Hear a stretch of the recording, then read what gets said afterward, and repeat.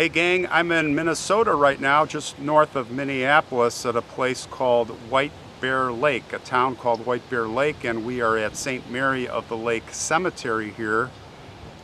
And I want to thank Leanne, one of our viewers, for tipping me off to this story. It's a famous story, actually. It's a horrible story. I'm going to give you a warning right now. I don't want to ruin your day, so you may want to watch this.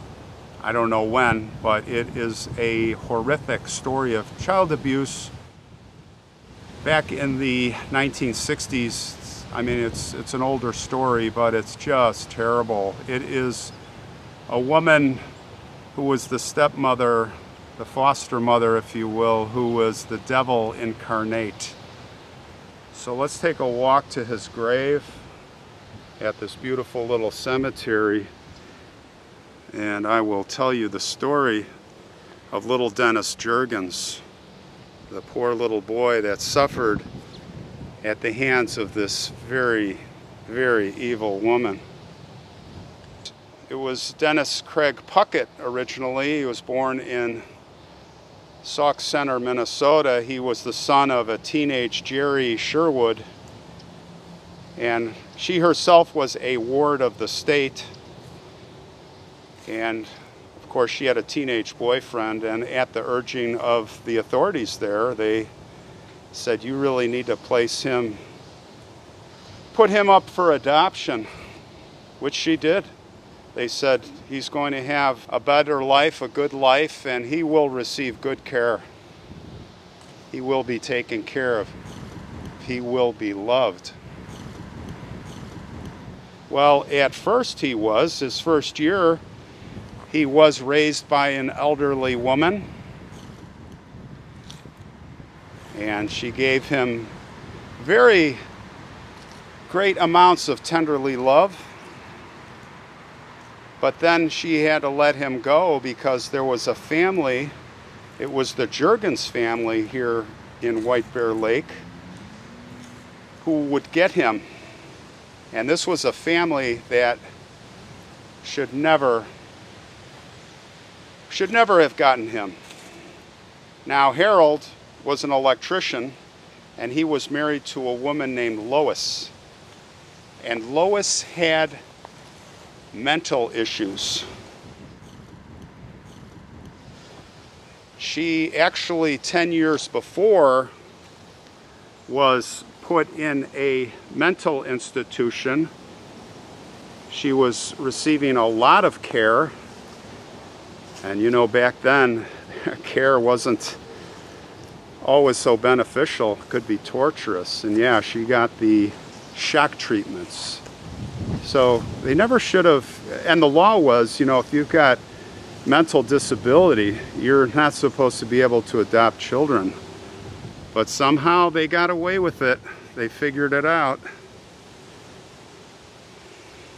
And so at 1 year old, little Dennis was put in the care of this family. Now they had another boy who was 1.5 years older. His name was Robert, and he was a good boy. I mean, they were both good boys, but Robert was pretty docile. And Lois, with this personality, I mean, she was very volatile. The relatives were all afraid of her. Her temper. She would get mean, and she would do some terrible things. So Robert obeyed, but Dennis was more of a boisterous child. You know, all kids are different. As I always say, you've got a brother and a sister can be completely different, same parents, because God wires you the way He wires you. Now, of course, in this case, they were both adopted from different parents, but still, Dennis was boisterous, and she did not like that. She did not like that because she was the dictator. It didn't take long before Dennis was admitted to the hospital for burns to his genitals. Now, this was sexual sadism, but it was passed off as an accident. And the doctors went along with it. Oh, how do you get burns to your genitals as like a 1-year-old child? Oh, it's an accident. I don't know, he was walking and crawling on the floor, and he bumped into the stove, and somehow he got up there and burned his genitals. Come on, guys. Now, she would get angered by his rejection of certain foods, which is actually normal with little kids. Completely normal. So you know what she would do? She would put horseradish in his food, and she would force feed him. That's right. Then she would cover his nose and mouth until his face turned blue. And of course, this is going to cause one to vomit, which he did. And this would enrage Lois even more. Oh boy. Well, what do we do next? Well, you're going to eat your own vomit. So the little boy was forced to do that. She had this issue with fat and weight gain. Now, how are you supposed to gain weight when you're in a situation like that? In fact, it would later be said that he only gained 3 pounds from when he was 1 to the age of 3.5, which is when he died. We're going to talk about this, coroner would say. Coroner would say later that he was at the level of a person that died from starvation. Lois would call him Sloppy Fat. That was his nickname. So what does a mother do when her son wets in his pants? Of course, you put a clothespin on his penis. Again, the coroner would later note that there were bite marks on his penis and scars all over his scrotum. Is it normal for children to wear sunglasses at the age of 2 when you're going out in public? Of course. Why? Well, it's to hide your black eyes, you know, from mom.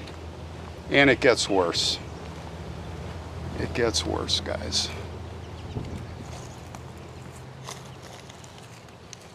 Dennis would be tied to the bed to force him to sleep. He was tied to the toilet to force bowel movements. And Lois made no apologies about the way she was disciplining little Dennis. She was doing God's work. She was keeping Dennis perfect in her eyes. Now, the boys were forced to recite the rosary, and Robert complied. At the age of 2, he had it memorized, but Dennis had problems. So he was forced to kneel on a broomstick until he could finally do it. This sounds like Satan at work to me, folks. You just can't make this stuff up. Now, neighbors and relatives knew what was going on, at least, very least they suspected it, but they did nothing to help. Some say they were afraid of her because they thought she was capable of murder. So it was early in the morning of April 11th, 1965, when little Dennis could take no more. His body, his soul, and that's when he died.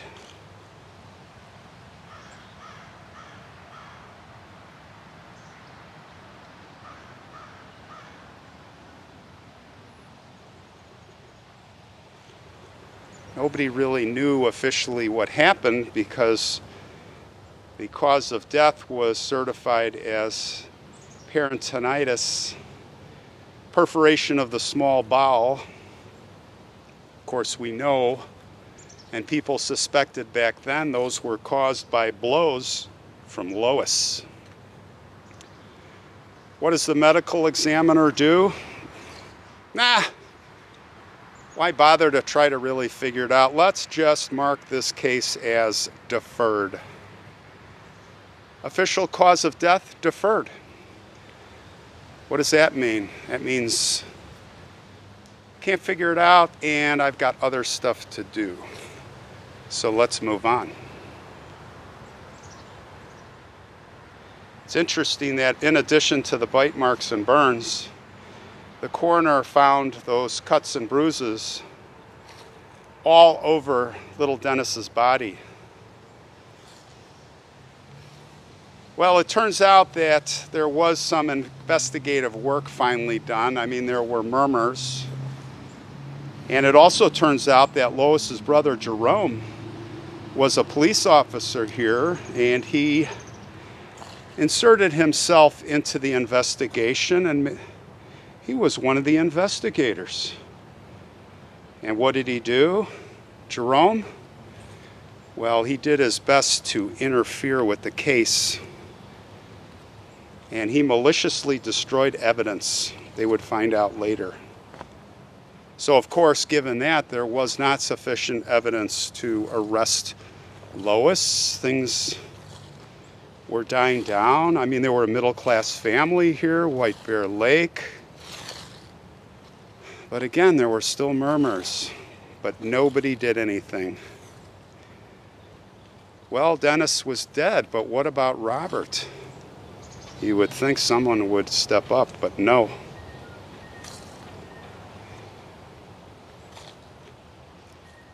There was enough outrage, I guess. They did remove Robert from the home, but it would be years later that Lois and Harold were able to regain custody of him. And shockingly, this couple was able to adopt 4 more children who were from Kentucky. Now, you talk about a breakdown in our civil services, and we've talked about this before. After the adoption, they started getting nervous. They had that experience with Robert being taken away. So they decided to relocate to Stillwater, Minnesota, where nobody would know them. Now, when the children got older, they would give accounts on how they suffered under the horrible abuse of Lois. And this would all come out. But just to give you an example, she would slam the children's heads against a nail that was protruding from the wall. She would make them stand in the snow barefoot. She would shove a used sanitary napkin in their face. Finally, those children came together and ran away. They got help from neighbors, and they got away. And what happened next? Well, what do you think happened? Lois and Harold lost their right to adopt more children. Really? Yes. Isn't that too bad? Boy, things were screwed up back then, and they're still screwed up. Let me tell you.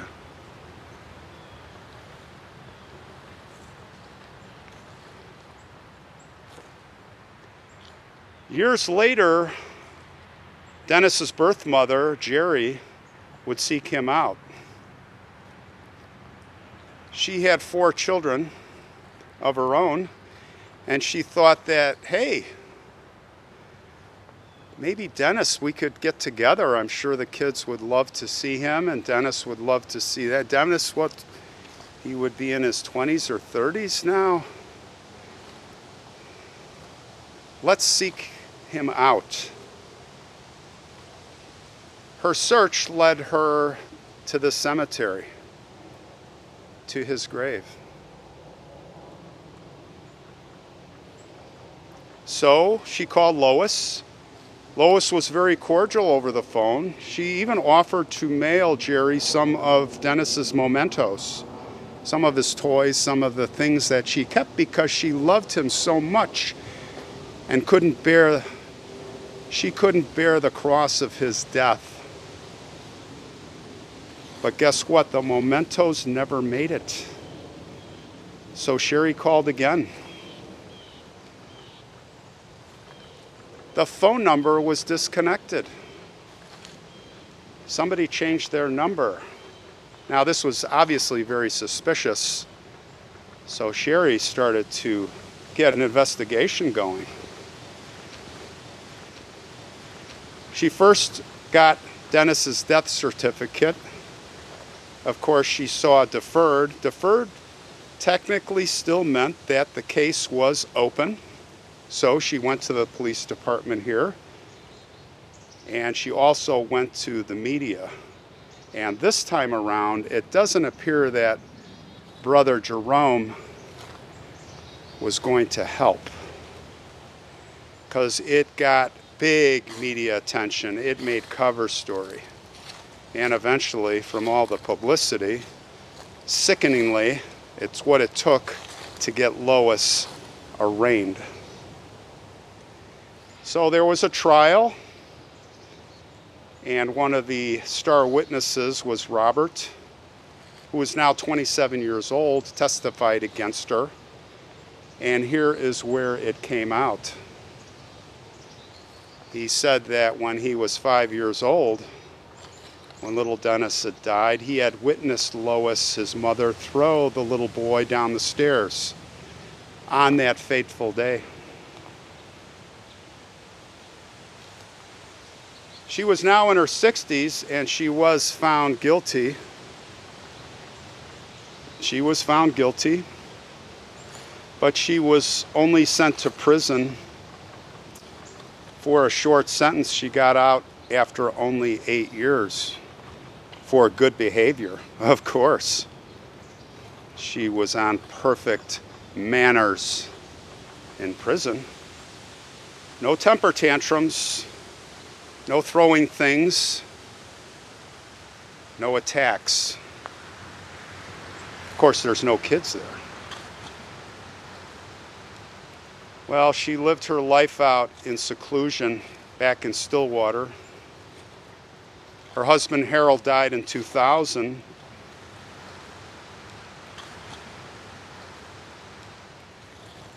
And get this, at the time of his death, they suspect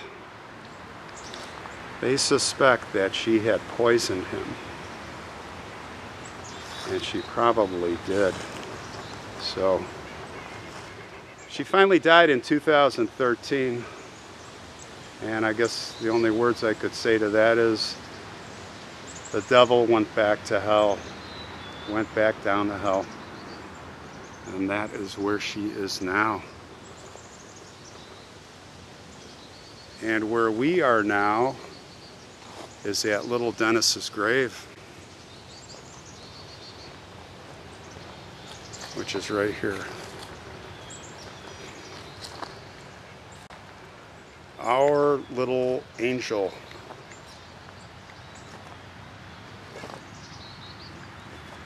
Dennis C. Jurgens. December 6, 1961, April 11th, 1965. That poor little boy. Poor little rambunctious, full of energy, full of life. We wish we could have known him. We wish we could have known him now. He would be how old? 61, right? Yeah. Just breaks your heart. Well, I wanted to come here and remember the little boy. His story is not forgotten. And you can see here the people of White Bear Lake have not forgotten him. I hope he's playing with all those trucks, a little race car down there in heaven. Heaven, he's 3 years old, 3.5. Rest in peace, little Dennis. Rest in peace.